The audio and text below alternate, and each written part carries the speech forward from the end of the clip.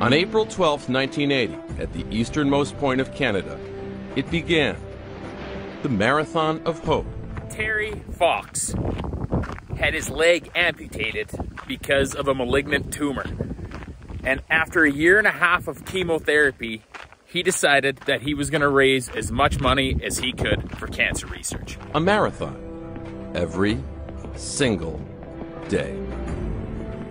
Terry ran 42 kilometers every day and started here in St. John's, Newfoundland, and ended here, just outside of Thunder Bay, Ontario.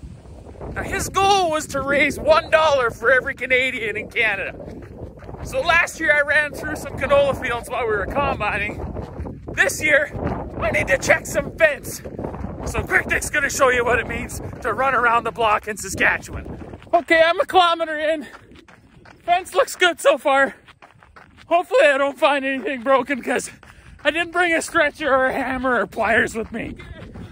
2 kilometers in, I'm headed straight west into the wind right now, which is predominantly the direction Terry was headed. He didn't just run in the wind. He ran through rain. He ran through sleet. He ran through it all. But what inspired Terry were the children he was trying so hard to help.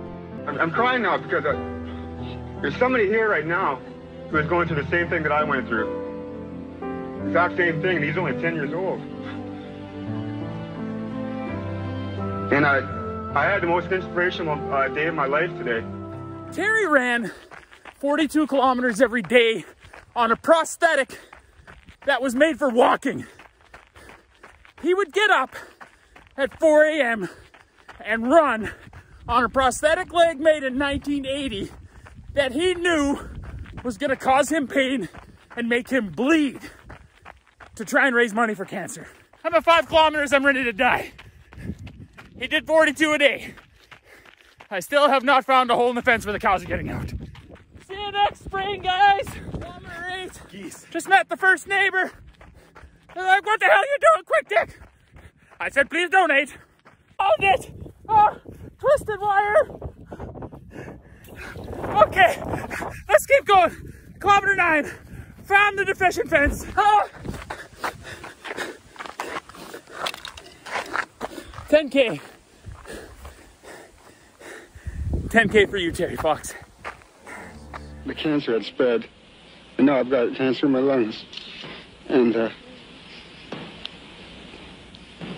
we got to go home and try and do some more treatment. But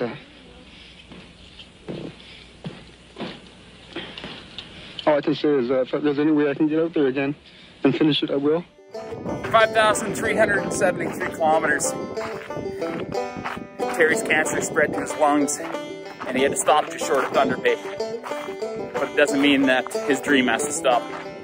So I put a link where you can donate to my run that I just did below this video. I also put a link to a YouTube video that you should watch if you want an inspiring story about Terry Fox. I can't do him justice. And the Terry Fox Foundation did a really great tribute to him, so check it out, it's down there too. Don't feel like you have to donate to the Terry Fox Foundation. If you want to find any hospital or fundraiser or health foundation that you want to donate to help fight cancer, get at it, my friends.